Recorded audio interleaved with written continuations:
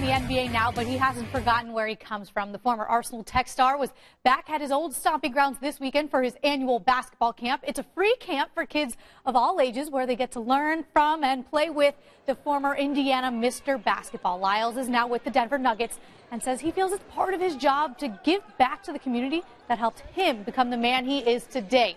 He wants the kids to know it's all possible. My high school years, were so fun when I look back on them. I had a lot of great friendships, relationships that I built, that continue on today. The teachers, the atmosphere, it just helped me become a well-rounded person, I feel like. I think sometimes, IPS can get a bad rap, but I think for me it helped me, become more, in tune with everybody, and I love coming back. I come in the gym, I see our Tech Titan, pictures, our state championship, stuff like that. So it just brings back warm, happy memories. Trey's dad, Thomas, was at the camp helping today. I'll have their Father's Day story tonight at 11 o'clock.